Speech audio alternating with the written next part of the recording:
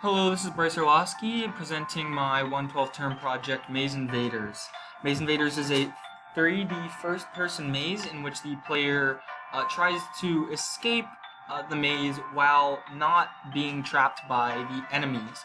Enemies are depicted by these colored spheres, and the enemies always know where you are and, if they can, how to get to you, and always pursue a path that goes directly towards you.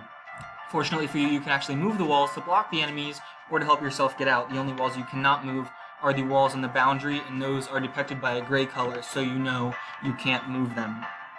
Also, there's a notification that you can't move the borders if you attempt to. Settings for the player include a music volume and the field of view of the camera. So also, when you want to play, you can change the number of enemies, the enemy level, and the maze length. For demonstration purposes, let's start with no enemies. You move around the maze using W, A, S, and D keys, and you move the camera using your mouse.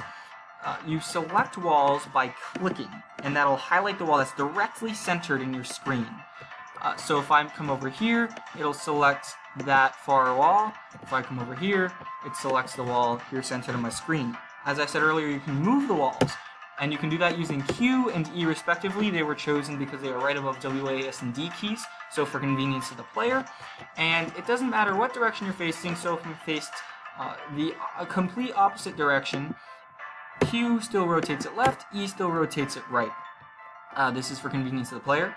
You cannot run into moving walls. If you run into a moving wall, it'll force you to go back away from the wall, and then it moves back to where you tried to rotate it from. So if you're in a rush and the enemy is coming after you, you have to be careful you don't jump the gun and run into the wall, or you'll be doomed. Also, you have to be careful not to block yourself in like this, because you can't rotate walls into other walls. You'll have to forfeit. Let's see an enemy. So we put an enemy in the maze. It is the exact same thing, except now enemies in the maze. So let's go try to find the enemy. So when the enemy comes, usually you don't try to find the enemy. The enemy usually finds you. But if we try to pursue the enemy, then, oh, there it is. So that's what it looks like. It just comes through the maze and on a direct path towards you.